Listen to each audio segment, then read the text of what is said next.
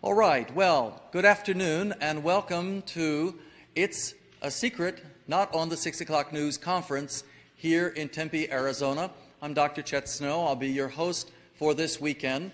And we're starting on Friday afternoon with our pre-conference institute with really a person that I have the honor and privilege to call a personal friend, a teacher, a leader, a seer, someone who for over 15 years, nearly 20 years, has been channeling beings, non-physical beings, who say they are from the Pleiades. They say they are from our future. They say that they are here in this nanosecond of time as we go from the mid-1980s to 2012 by our Western calendar to help us through the great changes and challenges that are coming. I first met Barbara Marciniak back in 1992. It was just at the time that her first and seminal book, Bringers of the Dawn, was coming out. And we had a wonderful meeting, actually at the home of our conference managers, Ruth and Harry Hover, in Santa Fe, New Mexico at that time. And I will never forget, it was as if Barbara and I just clicked, and I knew that I could talk with her for hours and hours and hours. And that's exactly what we did until Ruth and Harry threw me out. Barbara was their house guest. So it was really a great meeting, and we've had many since then.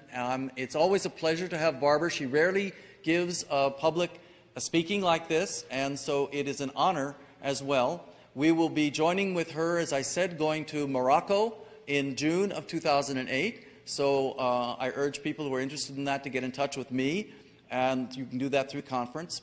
And so without further ado, I want to welcome Barbara Marciniak.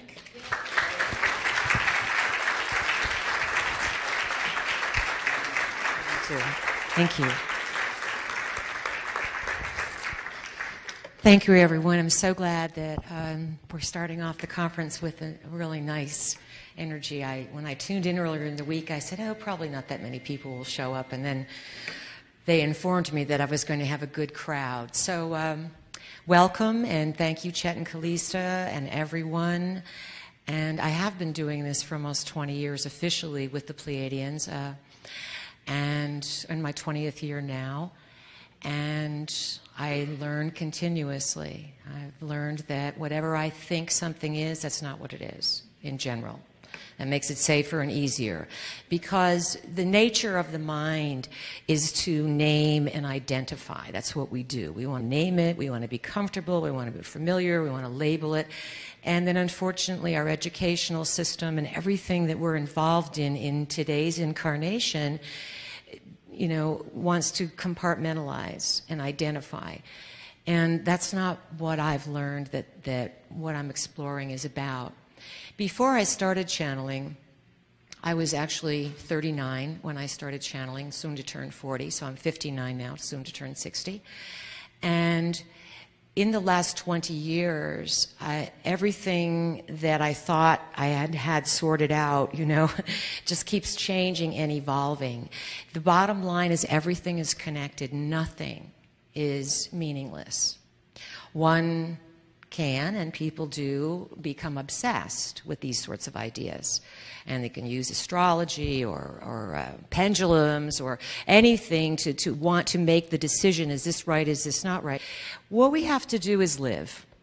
That's basically it. We're spirits who are incarnated in a body, and we happen to be living in a time that the Pleiadians call the nanosecond. And way back early, in the early years, they said, you know, we're here, we come from the future, and there's something really big going on in your lifetime, and you just happen to be lucky enough to be mature and have an adult body and an open mind to experience all of this.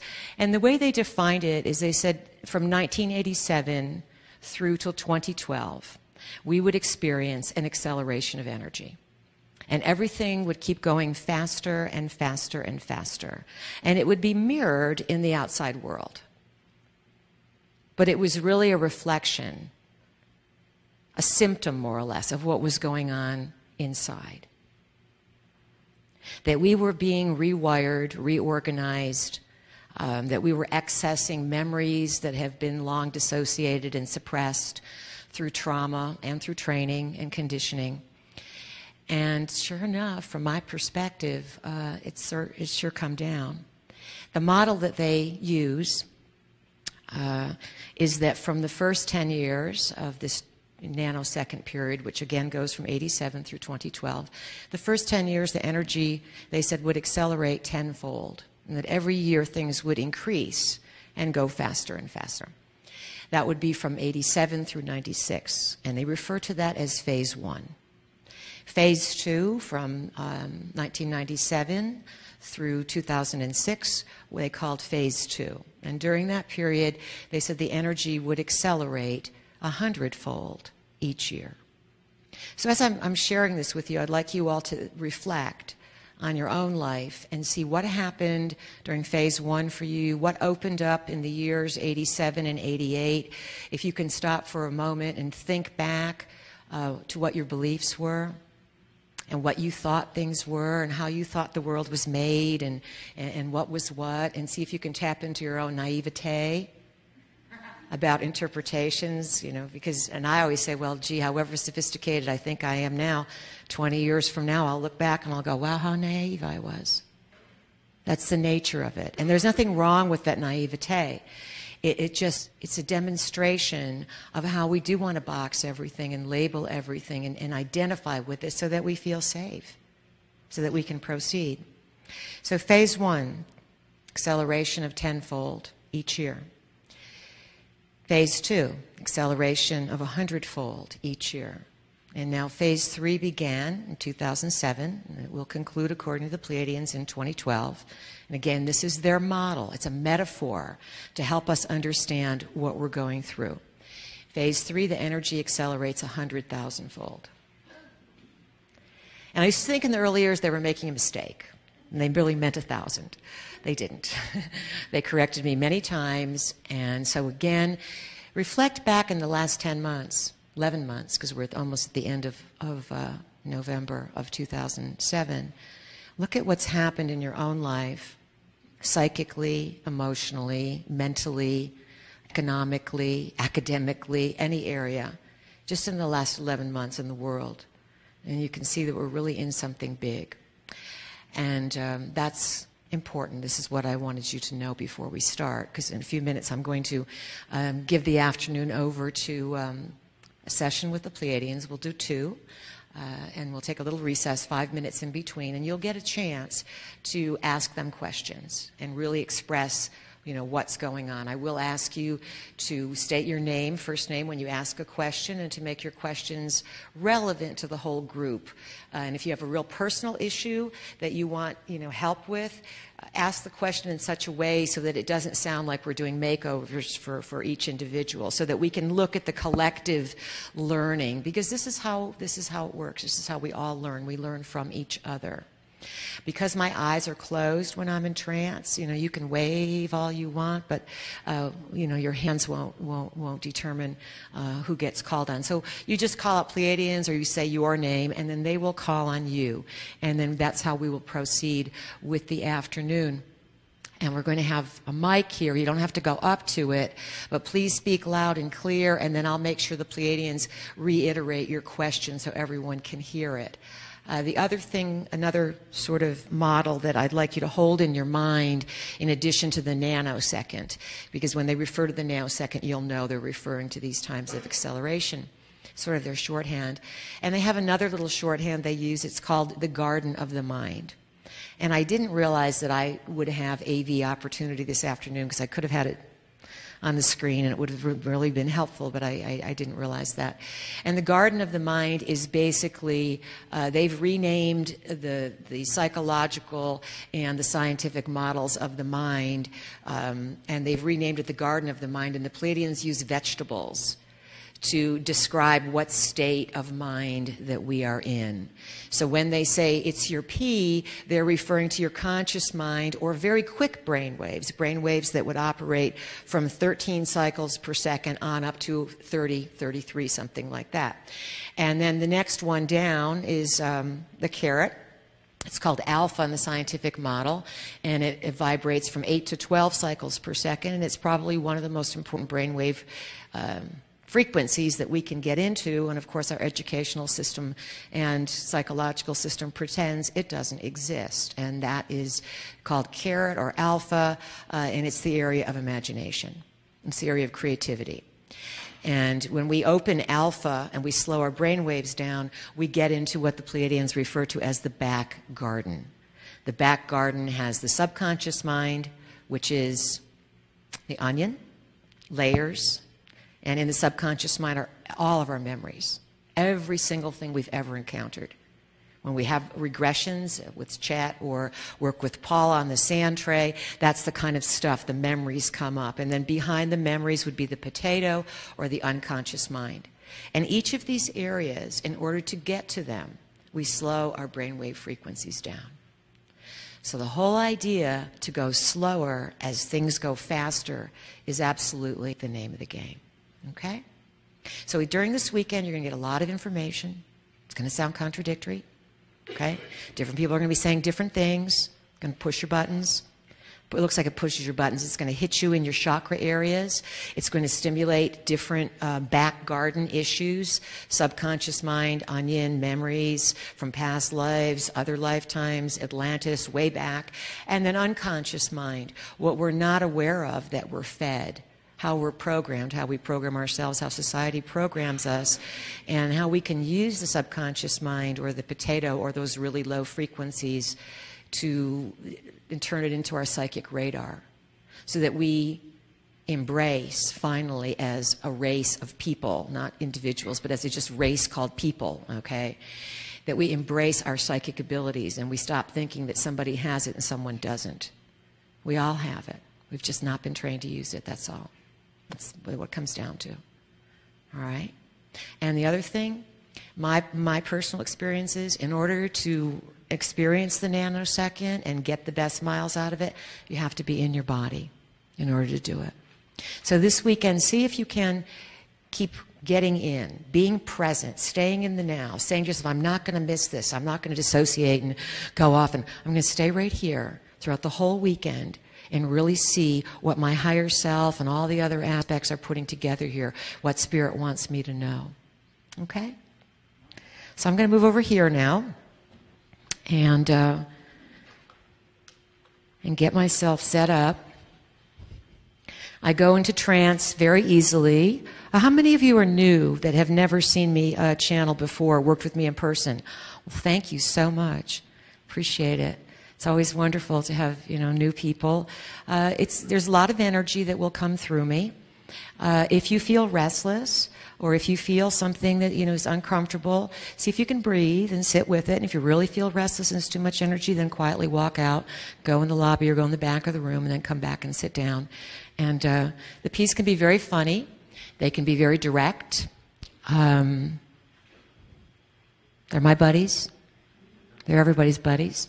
I'll let them tell their stories and talk to you about what's most important. And then again, you will be asking them questions. You can ask them whatever it is. So let me just hook myself up here to my little recorder.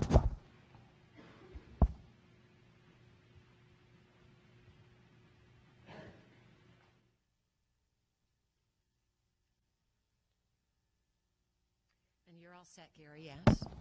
Okay, I think I can do this. I think I can work with this. Do I have a better sound like this? What works? This? This is better. Okay, if I hold it far enough away. Okay, thank you, Ted. Whoops. Maybe we'll get to the P's to play the harmonica. They do that now and again. I've taken that up in the last year, kind of in honor of my dad. Okay.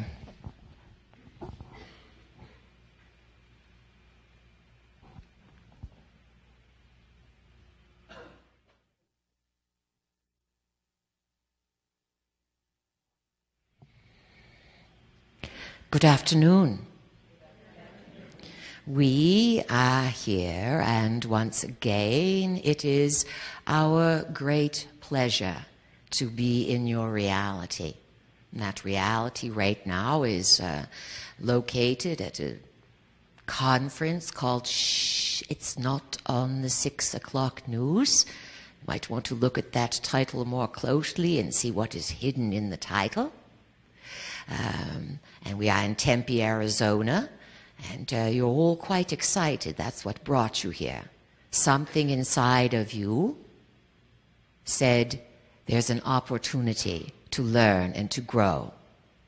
And so we are here for the same opportunity to learn and grow and share with you. Our vehicle gave you a bit of background about who we are and what we do. We will speak for a few moments more to, let's say, expand the picture so that you all can relax. You're on the edge of your seats.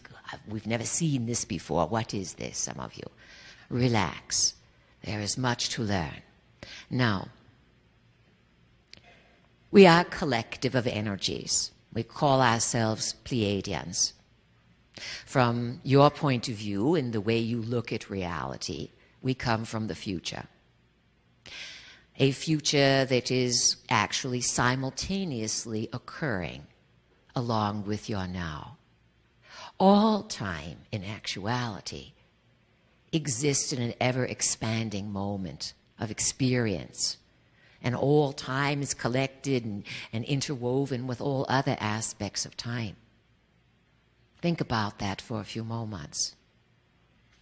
Those of you who are gathered here today, you are, let's say, running in a different meter and different cadence than the rest of society. Does not make anyone right or anyone wrong. It's simply an indication that there are many ways to interpret reality. Today, the world is a product of a marketed, conditioned version of reality, and you want to stuff everyone into one size fits all. And that is not the case. You are living in tumultuous times. But these times are indicative of the spiritual development of society. And because of the acceleration of energy and the model that our vehicle shared with you before we began, this acceleration brings up all sorts of opportunities that were not available in what you call the past, not consistently, not across the board. So these are special times.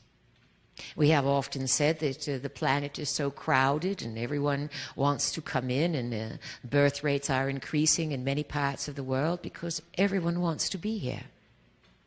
Spirits take on bodies for various reasons. And you may think that because you studied history and you studied Christopher Columbus and the Templars and different people in society did things so long ago, that you have convinced yourself that all of this has happened so long ago.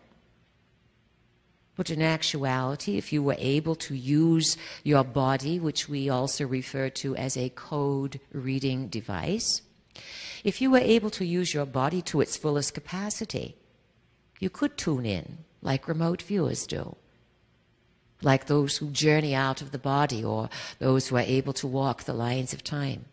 You can peek into other realities. In some regard, this is what we do as Pleiadians. We have, in all truth, encountered great difficulty in our version of reality. Being Pleiadians, it means we come from the star system, the Pleiads. And on a nice dark night at this time of year in the northern hemisphere, you can see the cluster of stars. 6, sometimes 7. If you squint a bit, you may see 8. But there are thousands of stars in our nebula. And also within our nebula, there is a black hole. That will be more apparent as time marches on as to the importance of portals, stargates, black holes, and things of this nature. They are not the, let's say, flights of fancy or the objects of someone's vivid imagination in non-fiction or fairy tales. They are part of your history. A history that has been distorted and turned around, and in the 20th and 21st century, completely rewritten. Not to worry, though, friends. Not to worry at all. The truth shall prevail.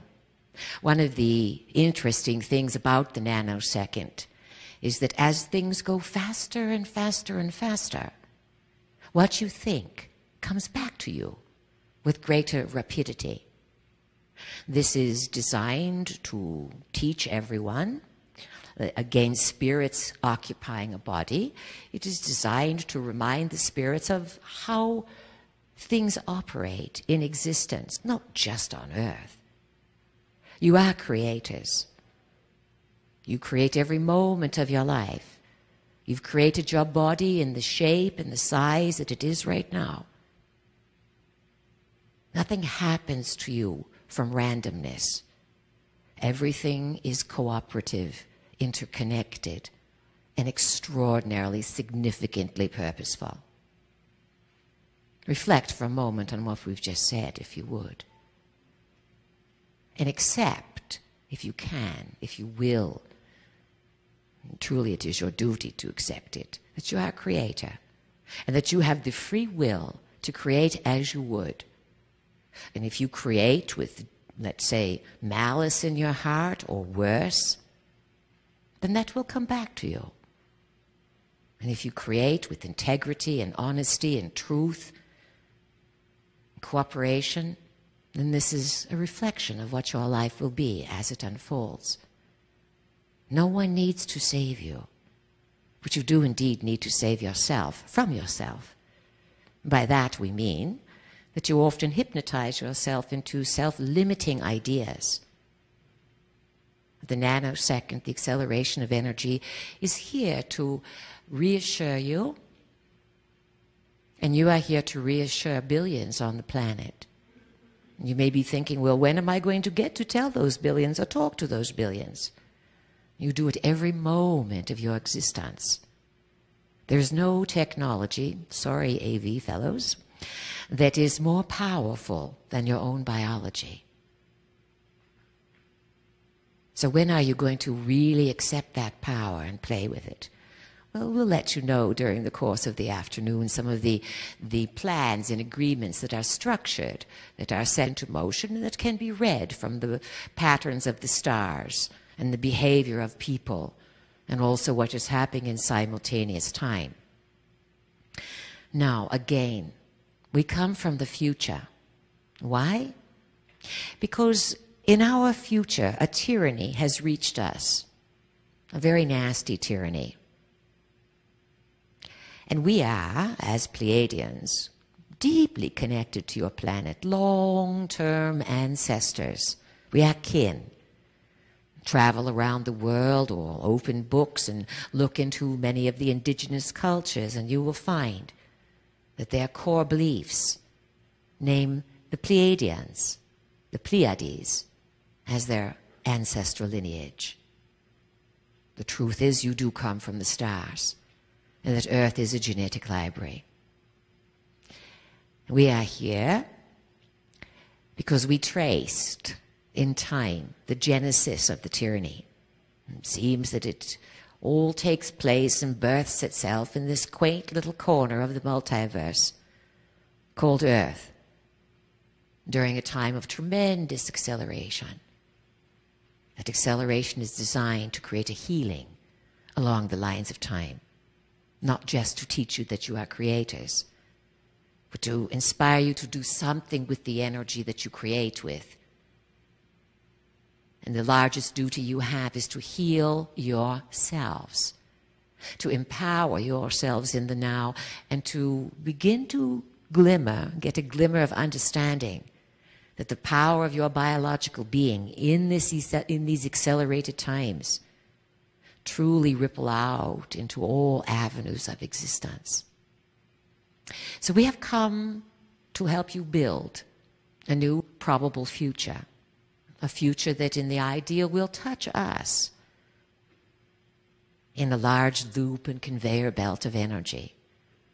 Even though this may sound pretty radical from one point of view, this is the way the multiverse operates. And soon you will be incorporating many, many reality shocks and shake-ups as a culture, as you begin to realize, the planet begins to realize, that you share this space with many beings, and that you cohabitat the Earth with all sorts of creatures, all sorts of life forms, and that those who control your world have done their very best to keep this a big secret. And being that this conference is about letting the cat out of the bag, then we are going to talk about big secrets throughout the weekend. Now, you are here, all of you, because you are ready to go to a new level of change. When you gather together with others who are willing to think and reconsider reality from another point of view, even if none of you agree, the idea that you are willing to reconsider reality and to look at the unusual, which has been labeled paranormal phenomena, this in itself sets out a frequency. That frequency ripples everywhere in a non-local existence, meaning that what you do now can be felt in China, can be felt in the poles, can be felt in every aspect and area of the world. This is the power of the mind. And the power of mind is going to come into its own. You have a big revolution ahead, major revolution on this planet. It will begin around 2010. Around 2010. And the glimmerings that you see in 08 and 09 will be nothing compared to the impact of energy and the change of beliefs and the change of approaching ways of life. Perhaps you now have a glimmer of understanding about why all the spirits want to come onto earth. It makes no difference, really, from a larger point of view, whether you are born on Fifth Avenue or whether you are born out in the bush under the stars. To be here, to be on earth during these times will go down on your spiritual resume forever, ever. This is a hot spot. And to enlarge in the picture a bit, all forms of consciousness, all types of beings, all shapes and designs of creatures that have ever interacted with Earth are drawn back here now. And this will give you another idea of some of the anomalous activities that are occurring. From reptiles and giants to inner earth inhabitants to who are the visitors and what is their agenda. Everyone has come here for one reason or another. But from our perspective, everyone, every being is here to heal. And what are you healing?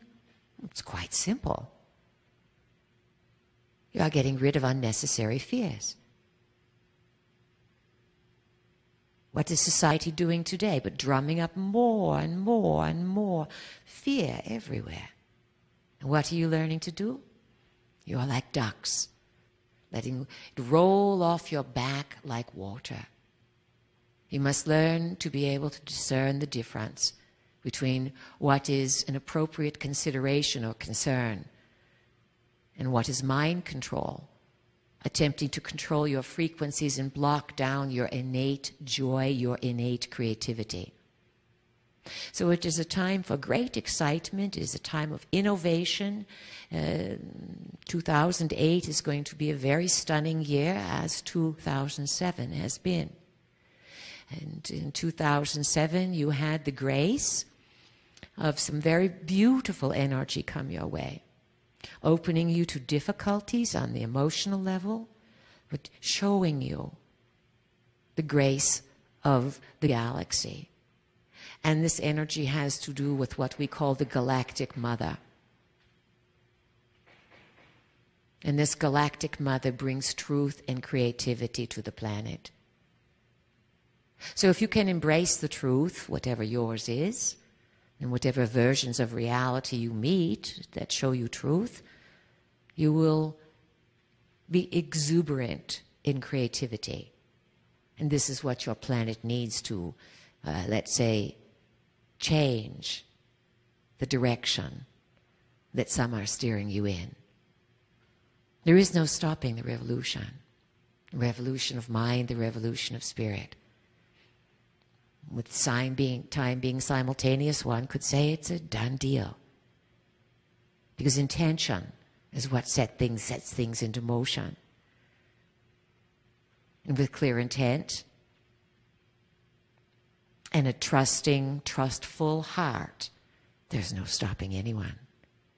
So let's turn it over to you and see what you have to share in response to what we have just given you to think about and consider.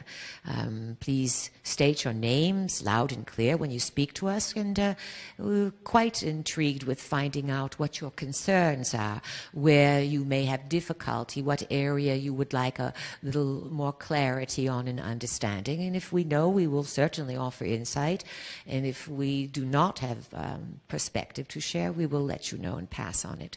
So let's begin now. Sure. Who would like to ask the first question this afternoon? Dennis, all right. Loud and clear, Dennis. What is your question? I have a question on ooh, what is all that crackling? On one of your favorite topics over the years. That I have a friend who is totally addicted to TV. And totally addicted to TV? Yeah. And I noticed ever since, I have lunch with him maybe once or twice a year, and I noticed ever since he got high-definition TV, and he doesn't understand why I don't like TV at all and don't care about it, but, you know, and he's trying to impress me with his high-definition TV, and I noticed since he got it, he seems to be physically going downhill rapidly. And which is a good observation that you have made. So my question is, and there's a huge push on high-definition TV, so what more are they able to do to people through the high-definition TVs? All right, good question, Dennis, and interesting that it's the first question. It's always quite significant to see what topics are ready to be addressed. Well, see if you can stop squirming, you TV watchers out there. Don't judge yourselves. It's not about judgment. It is about mindfulness to observe your own behavior and your attachment to it and your beliefs that are behind the behavior.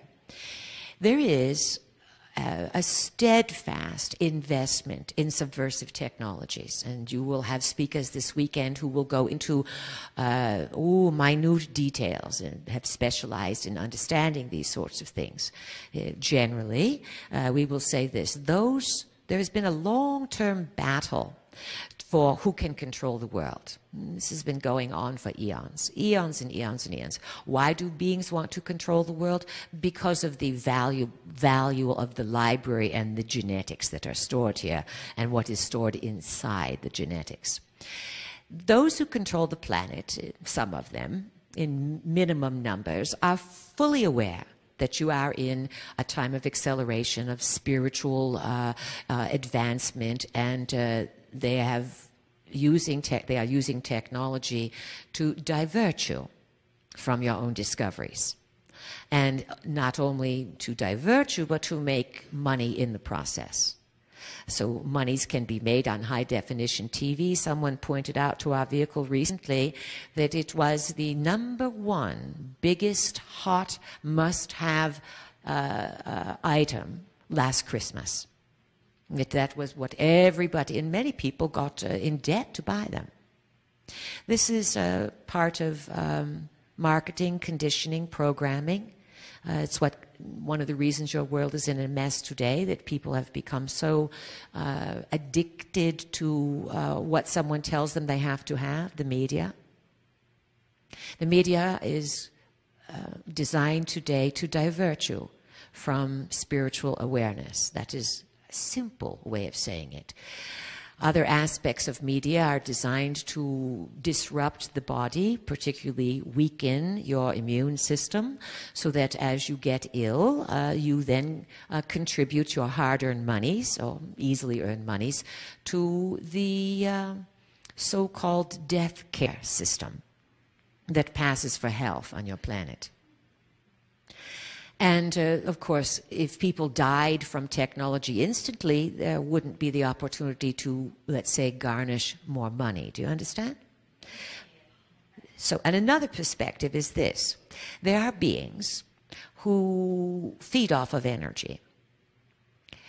One would say they are non-physical from one point of view. And some of your world leaders have deep liaisons with these sorts of beings, and so they feed them energy. At the high-risk end, they would perform what you call ritual sacrifice of humans or animals or things of this nature.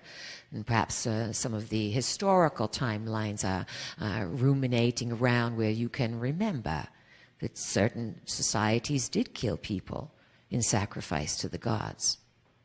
Today, it's not openly accepted to do human sacrifice, so it is disguised now in what you call war. These vibrations, whether you're watching them on a high-definition TV or whether you are seeing them in movies or whether you are experiencing it firsthand, they are horrific. They are full of pain and fear. And that when the human body turns its emotional dial to pain and fear and anxiety, there is a frequency that goes out. And there are beings who rush in to feed off of those frequencies. High-definition TV, like your cell phones, like your iPods, anything you plug in your ears or put to your ear all the time, you have high risk of receiving frequencies that will control your behavior. Another important point of view here is that when you watch TV and work on the computer, because there is no image technically on the screen, and you are viewing a stream of electrons, so to speak, the mind shuts down. And it moves from beta, which our vehicle said to you, what we call the P or higher frequencies, it drops down into what is called delta, or sleep state, or the potato, 4 cycles of seconds per less. And also, when you are in watching TV, no matter what you are watching, your brainwave frequencies move to delta. So it is a highly programmable state. High-definition TV not only throws you into that frequency, as all TVs have done, but now they are inserting very subversive programs. For what? To modify people's behavior. Remember, if you can remember, in the 1950s, 55, 56, 57, something along there, a man, a behavioral psychologist named Jose Delgado, was able then to prove that he implanted electrodes in, or chip in a bull, and then had a little box and pushed a button and the bull ran towards him, and he pushed a button and the bull stopped. This was a major turning point to determine what would happen in the years ahead. You are now in that era. Our recommendation is put the TVs on the curb and say, free mind control machine. You're not thinking that's very funny, do you? But one day from the future you will. One day from the future it will be seen what the electronics and technology are doing to the human body. All right, Dennis? Yeah, and I just want to say that another mind control machine is the digital watch. As opposed to the old-fashioned watch that goes around, the digital watch I've heard is a lot worse, that people wear all the time. Yes, especially also if you have a clock next to your bed that is a digital clock. These things create a frequency that disrupt your natural brainwave cycles. If you want to entrain with who you are and strengthen who you are, the very best way is to get out in nature with no sounds to accompany you, just the creatures. You don't need music. You don't need all these things.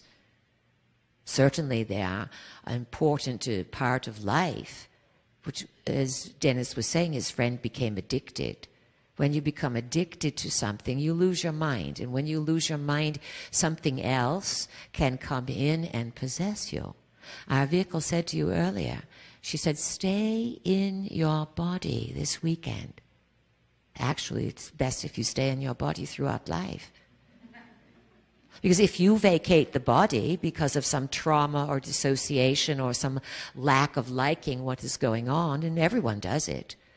Everyone does it all the time. You just don't notice it. You haven't been trained to learn how to observe yourself. But if you vacate the body often enough because you don't like it, then inevitably something comes in to take over. And this subject is a hot ball of wax, hot potatoes, the idea of entity possession. Yet it is as old as the planet in understanding. Who has another question, please? Eric, all right, what is your question? Welcome. Oh, hi. I have the game board set up in my room, and I put pieces on. Who is this? Gary. Oh, Gary, we thought you said Eric. Gary, all right, we recognize your vibration. You are working with the game board. Yeah, and And if we may add something here, our vehicle has a game board up here, and we have suggested that this game board is a map for everyone for navigating the multiverse. If you would proceed now, Gary. So I got the idea to put pieces on the game board, a certain amount of pieces. Such as? Crystals, people's names, gold, So you're playing water with from the Ganges, a ring from Tibet, owl's claws, different things that I got a hit to put them on, different squares, and I muscle tested or doused to see which square these things would actually be on, which column, how they connected. But I was wondering if you could give me some clues, like what does that do when I put the pieces on? And then I have another question. There is the doing, and then there is the understanding of the doing, yes? Right. And many of you have been doing for quite a few years with crystals and dowsing and all sorts of things, and you can keep quite busy doing. But if you don't link the doing to the knowing and the understanding, then what can you do? At best, you have a good time. At worst, you get yourself in big troubles. Now, the game board, quite common, more common than you realize, more powerful than any of you realize. Ubiquitous around the planet, found everywhere. In some of the oldest ancient cultures, the Dogon, for example, they use the black and red and white checkered game board, and they claim it's one of their oldest, most revered, cherished artifacts. Again, a map for navigating the multiverse. So what is Gary doing when he takes this black and white board, and instead of playing checkers or chess, he starts to put on objects of significance, things that mean something to him or that have come from places around the planet. From his experience now, because you all have, if you've played with the game board, it will apply to all of you, but we'll use Gary as an example. What he would be doing in his now, in his 21st century now, is he would say, oh, I like this owl claw. Oh, water from the Ganges. I remember how powerful it was to go there. Gold. Wow, gold has got some inherent value. Gold is the love frequency. It is the veins of the earth. It carries and conducts all sorts of information. What he would be doing is, in his current Garyness, he would be selecting things that were important to him in this now, but that really would be bridge artifacts across time. So what you are doing is moving things around, and on some level, your neurology is connecting with other incarnations, if you choose to use that word, of yourself, other realities where you are just as viable and just as alive. You may say, well, I've had a regression, and I saw I was in India in 777, and how could I be alive now? That's already gone. None of these realities are gone. This is what the big conundrum in the revolution of science is all about.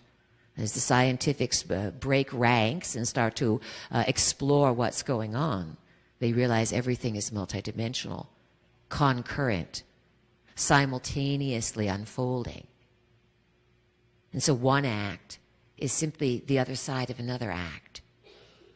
So you are getting in touch with other aspects of self, Gary, that in time, in the next few years, by 2010, around then the big revolution kicks hold on the planet, the revolution again is of mind.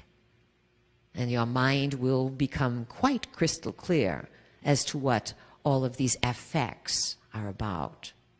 We would say to have reverence, and say if you want to find out something more, if you have the water from the Ganges on one square or whatever you have, put your hand on it at some time and make clear intention and say, what's going on in that reality that is so significant that I honor it, or I place it with special playing power in my now? You see, first you're going to play with the symbols, the sigils of these times. And then as the energy changes your nervous systems, and it is changing everyone quite rapidly, as that energy rewires you from inside on a subatomic level, there will be a time when, like a button is pushed, a comet streaks across the sky. It will act as a signal on a very deep level, and people will raise to another level. Being that you've just had a comet streak through the sky and seem to implode to be larger than the sun now, we would say these are quite auspicious times. And that can be interpreted as a signal to fire codes of consciousness across the planet without your pure conscious mind having any bother at all about it. All right, Gary? Thank you. Who is it? Yes, Bud? Wesley. All right. Wesley, what's your question? You're speaking in English. I understand Polish language. How come people... Dzień dobry. Dzień dobry. We talk about time, all the time about time. What does that mean, the time? I would like to find out... What time is all about? Co znaczy czas? You would like to find out... What it means, time. Just the word, time. All right. This is a very good question. If, as a spirit in a biological being, you were aware of all of the times that you have lived and everything that was going on, and every bit of land vibrated, all the different things that happened on it, how could you have an experience? Who would you be? Time is a local custom. It allows you to encapsulate an experience, to build something unique, and to experience life. Spirits come into the body primarily for love. That's what really the reason is. As a spiritual being, and you're all spiritual beings, and everyone on the planet is a spirit, but when you take the body on, there's something that happens here that is beyond richness. The frequency of love is sought after throughout the multiverse, and Earth has its own unique richness, flavor of love. So each segment of time allows a separation, a compartmentalization of experience. Within that compartmentalization of time, different eras or civilizations are built, and the raw materials of creativity can be expressed uniquely. Whether in Poland or South Africa or the depths of the Congo or Gabon or Morocco or here in Tempe. And you take it all for granted, and yet it is rich beyond compare, because each reality had to be built by mind, by activity, by belief. And you see, when you are not in the body and you are spirit, and you can, if you gain this capacity, and you must earn these capacities, just because you are not in the body does not mean you are going to be a brilliant spirit. Everything must be earned, dear friends. And you earn it by showing whether you rever it or not, whether you cherish it. And people who cherish monies, well, they will accumulate monies, but you know the expression, you can't take it with you. But you do take your consciousness with you. That is what you take with you. So when you are not in a body, and you can look at the various versions of self that are segmented in different aspects of time, those experiences, individually and collectively, through family, through culture, through marriage, they all contribute to some great expression of creativity. That's what you are doing. You're always expressing your creativity.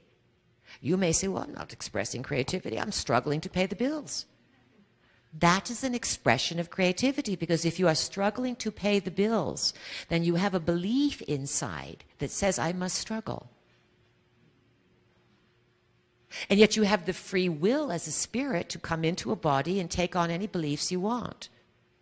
And then experience the conveyor belt of energy. You think of something and then it comes back to you.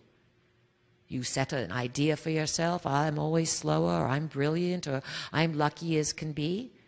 You hypnotize yourselves all the time with these ideas. So collectively, all these isolations of time are going to come together in the nanosecond, and time will appear to fall away from about 2010 onward. In a few months, Pluto, 1 month, 2 months, Pluto will be, about 2 moons from now, will be moving into the sign of Capricorn. Capricorn rules the body, as, let's say, the spine and the skeletal form, and also time. Pluto disrupts things. Pluto brings out the truth from the underworld. So one could say from January until 2024, something like this, as Pluto is in Capricorn, you will see a whole restructuring of time, an understanding of time.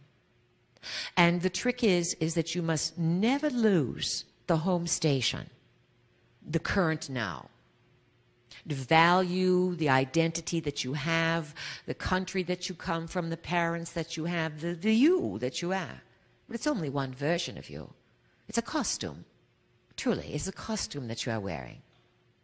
And just as you can change costumes and wardrobes, you can, in this lifetime, change your beliefs about what you think you are. That's why we are here this weekend. Because this is a very, very powerful point in time. Pluto has just gone over the galactic center 2 weeks ago. 2 weeks, 3 weeks ago. Pluto made its final pass to the galactic center.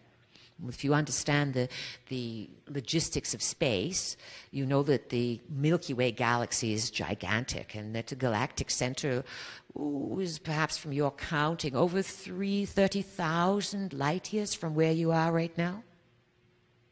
And if that is very, very, very far away. Pluto is very close to you compared to where the galactic center is. And you know darn well that you cannot even see Pluto in the sky. It's very, very far away. But Pluto lined up with the galactic center, and it does this every 250 years. So wherever you were, October 26th, 27th, and 28th, and whatever you were doing, you imprinted this next phase of development, of revolutionary change, of truth and creativity with whatever you were doing. So now, just a few weeks later, we are here because we want to remind you of the ripeness and the opportunity of energy, and to do something with it, to be profound and to have courage. And that courage must always include speaking the truth. And as you speak the truth in this time, it will affect all the other times that you are connected to. Question? Oh, we have a lot of popcorn popping here. Good. Let's hear from a lady. Okay, Who is it? thank you. What is your name? Mary. Mary. Oh, it loud and clear. Mary? All right. In our physical bodies, we are able to dream. Of what importance is that? And can spirits dream, or do they not need to? Oh, good questions today. We are quite impressed with your, with the subjects that you are deeming important. You do dream. And in the model our vehicle shared with you that we have used to help you understand yourselves, the garden of the mind, it is in the potato or the unconscious mind where you dream. These are when you are in 4 cycles per second or less. When the brain wave activity slows down, you go into dreaming. Dreaming actually builds realities. Dreaming is like being in spirit. In physical reality, if you want to check something out, it might be a lot of work to say, well, do I want this house or this house or this house or this house? Well, I'll build them all and move in all of them and see which one I want. Relatively difficult to do, yes? You can do it with clothes. You can go shopping and say, all right, I'm going to buy a new wardrobe and I'll put all these things on. I'll try them on, so to speak, and select the one that I want. Dreaming is somewhat similar. You literally put on an experiment with different versions of reality. You transcend time in the dream state. And of course, your behavioral scientifics are very well aware of this, and this is why they have occupied your time for the last 50, 60 years with TV. Taking over the time of creativity, which of course when you watch TV, again, you are in the similar brainwave frequencies that you are when you are dreaming and sleeping. Now, dreaming helps you to choose reality. You test things out in dream state that you may not end up manifesting in reality. One could say dreaming is where you go shopping for reality. Dreaming is where you meet your neighbors. Dreaming is where some of you confront popes, priests, and presidents and people of power, and you have no problem walking up to them and say, hey, what do you think you're doing? You're messing up the planet. It is a place where many of you lead, where in waking life you would be quaking to lead. Do you understand? You are more outspoken. Dreams are very fascinating, and another important thing to understand about dreams is that they are not necessarily something that is sequential. You may interpret them as sequential, particularly if you write them down. However, when you dream and you then awaken from those dreams, you think, oh, I had a dream and it was this, this, and this, and this, and here's the story. And indeed, that dream will be laden with symbols, laden with clues that have to do with your psychic bloodline, meaning the issues that you are working on throughout your reincarnational journeys. But also, they will be fragments of perhaps 10 dreams. You dream on levels. Again, we use your terminology to help describe something that is beyond the terminology. But think of this way, an elevator. And you walk into a building and that elevator goes to 26 floors. And you decide for the heck of it, because you have nothing else to do, that you are going to go to every floor and get off. Do you understand? Walk around and get back on and go to the next floor. Dreaming is somewhat similar. If you have an issue that you want to resolve, you all go to sleep with issues. You understand? What am I going to do about this tomorrow? Fix the car, the kids, the money, the whatever. You all go to sleep with issues, and you work those issues out. And if you would go to sleep with the idea to say, it is my intention that I am going to dream solutions to these events, then you would get far more miles out of your sleep and dreaming. And for those of you who have to take tests, it's an old trick that you say, tonight I will take the test in my dreams, and in the morning I will ace it. You understand? You can set up these types of agreements with reality. They don't have to happen to you. So if you have an issue, for example, something very simple, or you're in between jobs and you want to find a job, and you are looking for employment, or maybe you are looking for a new place to live. You may have dreams, and you may dream on 26 levels, just like that building with the 26 floors. And you may get off on each one of those levels and dream something about your particular issues on all those different levels. And then when you wake up, it's almost as if there is a compression of those issues. And then you wake up and you have what you remember to be a dream. And that dream is filled with keys that are showing you that you are working for solutions. Does it help you understand, Mary? Very good. Who else has a question? Oh, all right. Let's hear from another lady now. We've had a few men. Who is it? Paula. All right, Paula.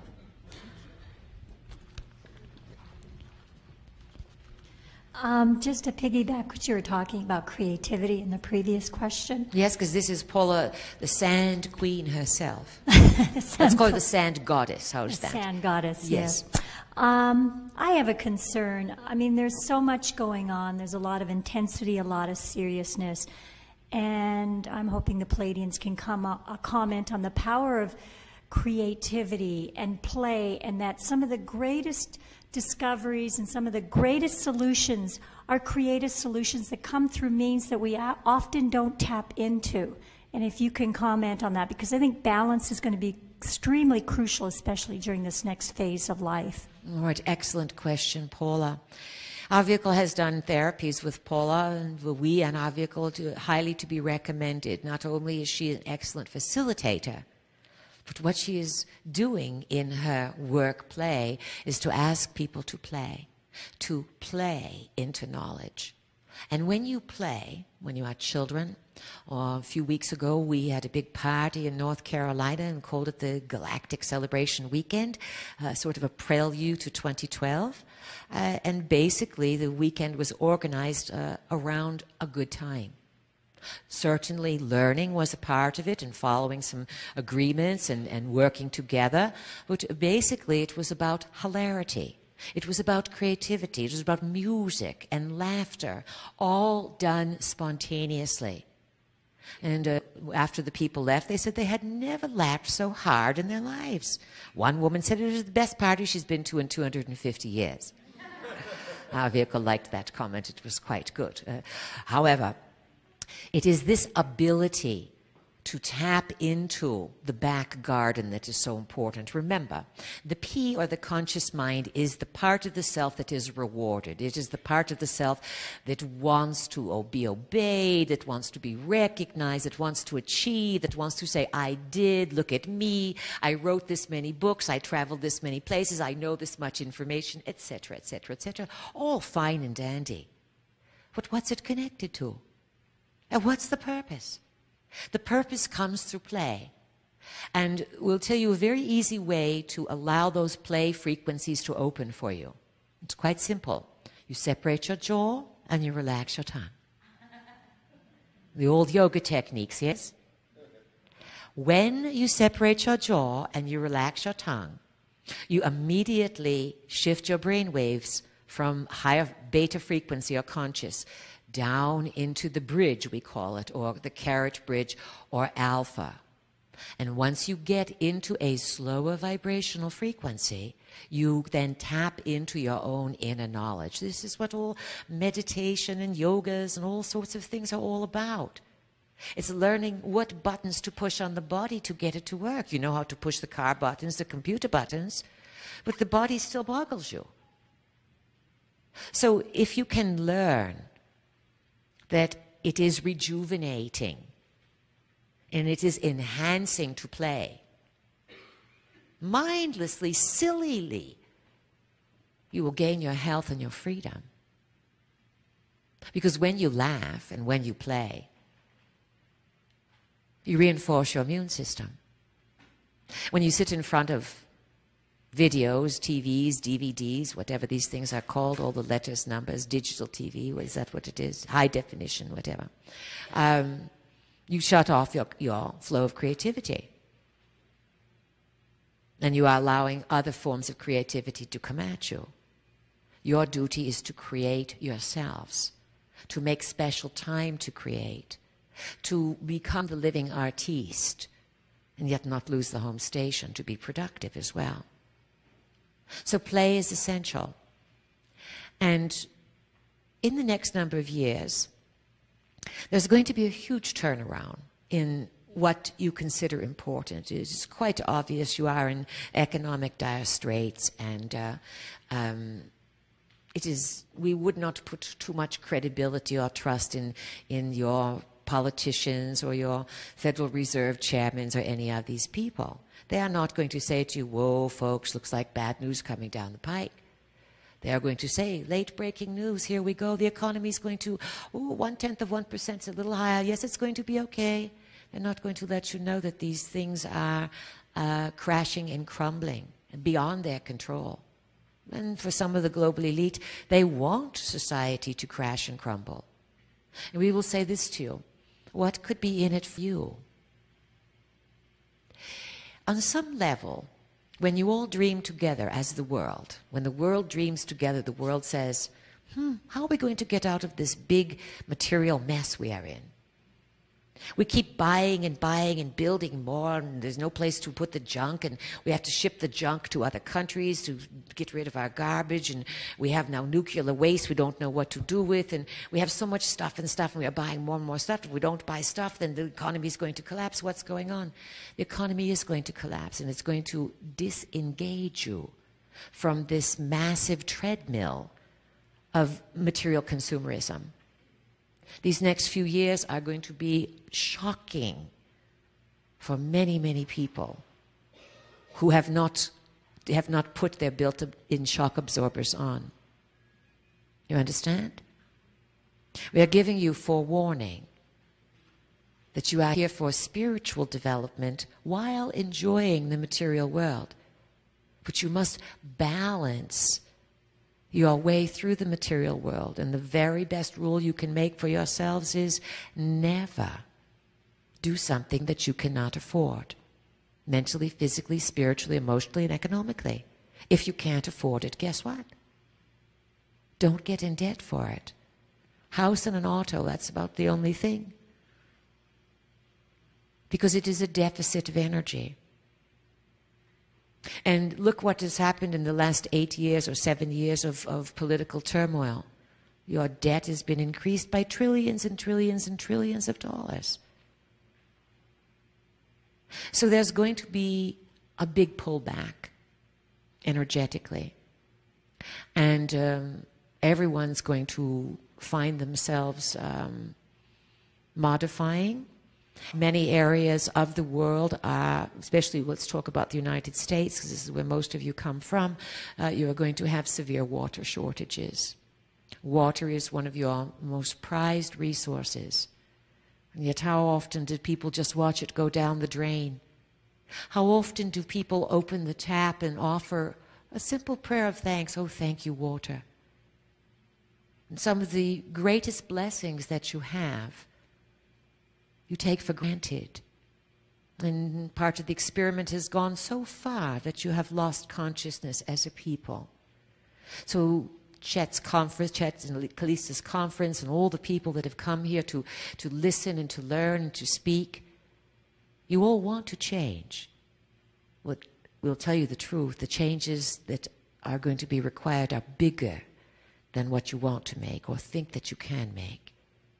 And yet there is a plan underneath that as the material world wavels and crumbles, there will be an implosion of consciousness, the enterprise and expansion of consciousness will have room then to blossom into your lives. Question? Joanne, yes? Duane, all right, Duane. Sorry if we did not hear them exactly. You mentioned earlier about dealing with a tyranny in your time or place, or how you refer to it. Yes. Is there something that we can be doing to help with that? Because I believe your future is our future. Am I correct? Yes, even though it looks as if we are in the future, it is all simultaneous. And our, let's say, Your past is our past as well. So we are all deeply connected. What can you do about it? Well, let's say you are doing right now. Think of all the people around the planet who are watching high-definition TV right now and don't want to know. All right? Billion, maybe? Maybe not quite, but quite a few up there, even if they have the old models. And yet, we said earlier that the power of your biology is far more powerful than any technology. And that will be demonstrated very soon when solar activity and cosmic activity start knocking out satellites as if they are dominoes tumbling. And that will be a reality check for everyone. So when you invest your attention on something significant, then that is shifting the tide. When you know that you are only here for the world of peace, that you're not available for nuclear reality, when you dream, that's voting. You vote with your mind when you make these decisions. And in the dream state, you share these ideas and you meet with those in the world who want these things. It is not as if, let's say, you need to be hoping that the spiritual revolution is going to take place. It is taking place. It's bigger than any of you can ever, ever, ever imagine. Yet it can only be moved by each individual. And each individual in their perceptions and their attitudes and attention is of utmost importance. So you are helping us right now. And the more you start to realize the power that you have inside to remember, to make a difference, to heal, to be one less person that is not saying, fix me, make me, do me, bail me out of this subprime mortgage thing, or give me free health care. I don't know how to take care of myself. That's all nonsense. You must all learn to take care of yourselves. Once you do that and you get that idea inside, then you lay out a frequency of what is possible. And it might be someone 800 miles away who wakes up from the dream and changes their life because you made a decision, and you'll never meet them, maybe. That's how it works. That's how it is all connected. And of course, when you make a decision here, it is going to ripple throughout the lines of time. Let's go off a moment on the lines of time. Wounded. You've all been wounded. You've all been through war. You all have bloodline connections to war. You have reincarnational experiences with war, with horror. In this lifetime, we are pretty certain that most of you in this room are not at all for war or violence. You've made a commitment, not in this lifetime. You've laid down the sword. There are billions of you on the planet who would never pick up arms. Do you understand? And that presence is preventing many things from occurring. And when you choose not to perpetuate violence against another in order to get your way or to have your opinion supersede someone else's, you reach great spiritual maturity. And in so doing, you then pull other aspects of self around the lines of time out of war. So bear that in mind. Questions? Everyone's yelling at once here. It's so hard. Yeah, this is Shane here. I got a couple of questions. Lower, please. Lower. What is your name? My name's Shane. All right, a little lower. Right. Sorry about that. I have a couple of questions. The first question is, can you tell me the metaphysical, archetypal, or even the personal significance of the number 33? And also, do you know the best remedy for what I like to call survival sickness? You know, the kind of sickness that pervades this kind of listless inundation of constant Wait. images. We are missing 33 is a master number, of course. Yes. And double digits have vibrational frequencies, and basically they are used by churches, military secret societies, and the numerical system, of course, is Arabic, as you well are aware, and the Arabs, of course, are not giving a decent rap today or the credit that they have for remembering things across apocalyptic times. It was the Arabs who were quite highly evolved, while the Western world was still rather barbaric in those terms. But there are frequencies of achievement. And let's say that for your own self or for anyone, it is up to you to remember it. But double digits are very powerful numbers to use, and they are markers along the lines of time that remind you of something. And they are not owned, let's say, necessarily by the Masons or any particular organization. Now, your second question was vibrational funk or something like this? Survival sickness. Survival sickness? Right.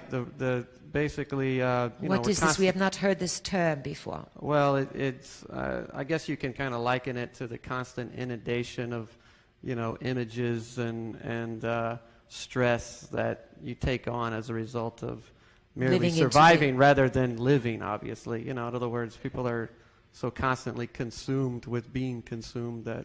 Right. You know what I'm talking about? Right. So how did one deal with this? Is this your question? What's the greatest remedy, at least, that you know of to get out of that? Attitude, attitude, attitude. An attitude is another word for beliefs. And in order to change your beliefs, you make an intention. We know this sounds quite flippant and quite concise, but this is how it works. So if you see that people are getting into these survival funks and these lower vibrations because of all the stuff that's out there, think about this. You are all creators of your reality. You create the mass environment. You create the weather. You create your own individual environment, your bloodline, your experiences, your intelligence or lack of. And so therefore, ask yourself, why am I living and helping to participate on a mass level in these times of survival with comfort? You all go home, you have a bed mostly, you have food with no problem, you have flush toilets, you have warm water, all of which would have been high privilege in something that you could not even imagine in other lines of time. So you have certain basics. It's where you choose to put your attention. Now, yes, this stuff is out there, and our vehicle, too, gets into despair sometimes, and she has learned not to overstimulate herself with all of these ideas and beliefs that are being thrown at you. And so what you to do to deal with this is develop a sense of sovereignty and make space for yourself. Own your space, first of all, and make a declaration that no one can own your space but you, your space being your body. And that you are grateful for having a body and being in it, and that it is your intention as you move through this ride of life that this is what you are available for.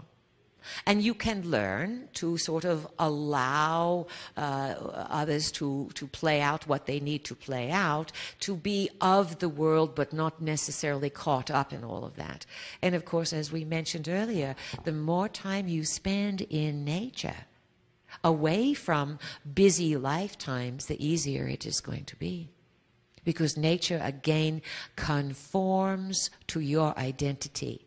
When you walk through the woods, each of you, the woods or the forest or the desert responds differently to each individual frequency. And the nature reads your vibrations and then feeds back what you need to create, quite simply, hemispheric balance, body balance, and to restore calm within your biological being. If the world looks too crazy, then certainly unplug those TVs and stop going to the movies and stop putting your money into things that perpetuates the craziness. It would do you all well, also in the next few years, to get into volunteer work. If it looks as if things are falling apart and you are driven to separation and craziness, then open your heart, devote some time to working with humans who perhaps do not have the freedom that you have to move around, but on some level have equal dignity, and yet you can learn from offering assistance to special needs children, to the young, and certainly the elderly are going to have a massive message for you to learn. And soon you are going to be the elderly. You don't think that's funny, do you? Well, you are going to have more cycles around the sun, and those cycles around the sun are going to give you greater information. So there are many ways to antidote. Get together with people. We always say new moon, full moon's great time to have gatherings and have everyone cook something. No store-bought food, no packaged food, nothing processed. Homegrown food, homemade food, and eat together and talk together and laugh and play music. These are the oldest ways. Build families with like-mindedness. Stop waiting for someone else to do something. Because every time you do these things, you raise the vibration. Questions? Who over here? Donna? All right, Donna. Diane. Diane. All right, Diane's here. Donna can come next. You were talking about the revolution of mind and also with that spirit. And I was wondering about how, in the next coming years, how would this affect our world religions? And will this create more chaos and war? I hope not. But, you know, there are millions and millions of people that are tied into their religions and feel this is the only way. Yes, this is a very good question, Diane. Anything else? Or should we answer? Yes, would you answer that? Because, you know, my family they're very deeply, they're Catholic.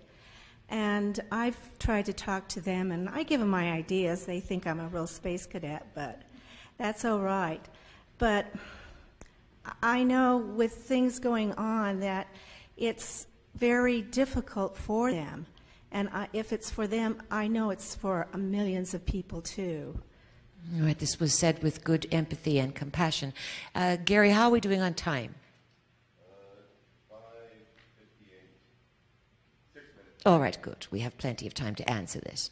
It's a very, very important question because it touches every single one of your lives. As people who walk the edge a little bit and play once in a while, put your black sheep clothes on here and there, you can all relate to knowing people or having family and friends who do think you are wacky or way out there or whatever. But from one perspective, those people who think you are wacky are just as wacky.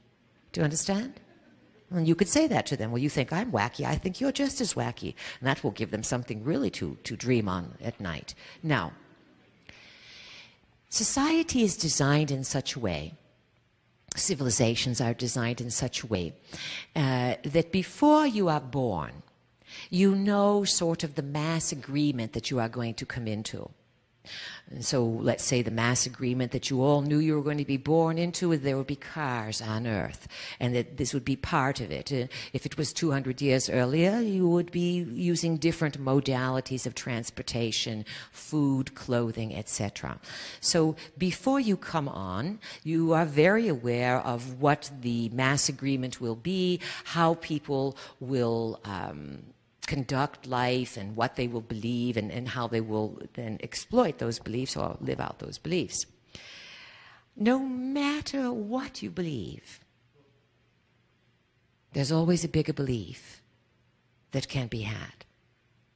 So you can look at different groups around the planet and say, wow, they are real fundamental black and white thinkers. Look how limiting their ideas are. If one steps outside of this, then kaboom. Look today what's happening in parts of Iran, where, and even Iraq, where not so many years ago, few decades, women could dress as Westerners, they could wear miniskirts, they could put their hair showing and wear a bit of makeup, and now today women are terrified to go out of their house unless they are veiled, unless they have full garb on. or they are found dead in the streets. So people become fanatical with their beliefs. And when their beliefs are threatened, then they become even more desperate with their beliefs. Now, here's the thing about religious beliefs. What is religion? What is it really? Think about it. Some of you are raised Catholics, Jewish, let's say Protestants, and perhaps there are some Hindu, Buddhist, maybe even Muslim beliefs. But what are these religions? They are a way of people on earth wanting to understand the other world. Yet to talk about the other world and say, you know, I'm interested in the other world, people say you're crazy. But every religion uses the term other world. So it's quite well known that there are other worlds. Religions, one could say, have been set up by beings, physical and non-physical, who wish to, on a very neutral level, study humanity as they would go through various experiments of beliefs. On a more ominous level, one could say that certain beings set up religions as custodial organizations to contain and control people, to have them feed their emotional energy towards something and their physical monies and bodies towards something else, and that would keep them compartmentalized by creating a hierarchy where in order to get to the other world you had to pay or go through a human vehicle. And this is all control. It's all control. But you see, religious beliefs run very, very deep. They're not just about this lifetime. They are in your genealogy. So great-great-great-great-grandma might have been a fanatical Catholic. And so that program or that approach to reality is passed on in the blood. You'll never meet these people, but you keep living what they do over and over again.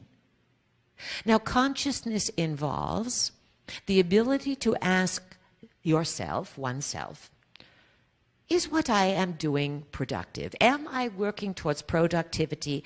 Am I enhancing my life or taking away from it? That's consciousness, a form of it. When people get caught up in religious beliefs, there is no self-reflection of this nature. There is a should. There is a guilt. There is a duty. Christianity in particular is emphasized on sin. Even more important, and we are not going to denigrate all of the world religions, we are going to simply show you how they are symbols of other realities. Christianity basically uses the game board. And you say, oh, I didn't know Christianity uses the game board. It's true. If you travel around the world and look at the various churches, you'll see those black and white checkers everywhere. But more important, those black and white checkers could not be built without a core symbol called the cross. Look at this black and white board here, and you will see, we have 5 minutes now, thank you. It is a series of crosses that are connected to make a grid, and that grid is filled in with black and white energy, denoting positive, negative, day and night, black and white, etc., or 1 and 0. 1 being white, 0 being dark, 1 being the phallus, 0 being the womb. Now, when a world religion takes a character who is really not even reported to have existed and makes a composite of him, as the famous Constantine and his gang did, and they put him not in his most glorious moment of supposedly rising from the dead, but they put him on a cross, crucified. And for thousands of years, people wear this symbol on their thymus gland, between their heart chakra and their throat chakra. You say, why is that so important? We say to you, wherever there is the center of a cross, it is a point of power. Remember, remember, remember, the witches always used to gather at the crossroads. That was a point of power. So what has Christianity done? They put a dead man on the point of power and say, better not think about going here. The grid being a map to other worlds, to heaven, so to speak, to getting into multidimensional living. Quite simply, there has been a massive shake-up. You can see it in Christianity by the last number of years of all of the exposure of the abuse of children. And notice how it's been contained and covered up. You don't get the details, you just get the stories. And some of you have been closer to it. Do not think that other religions are more holy. When you deal with power, you deal with the potential of corruption of that power. And that corruption will correspond to the various energy centers in the body. So, because the two most important energy centers that you first must get down to would be root chakra and sexual chakra, chakra 1, chakra 2, this is where you find most of your failings. And let's say that world religions are going to go through a huge turmoil in the next few years as the so-called extraterrestrial UFO, other world inhabitants begin to show their place. This is of utmost importance.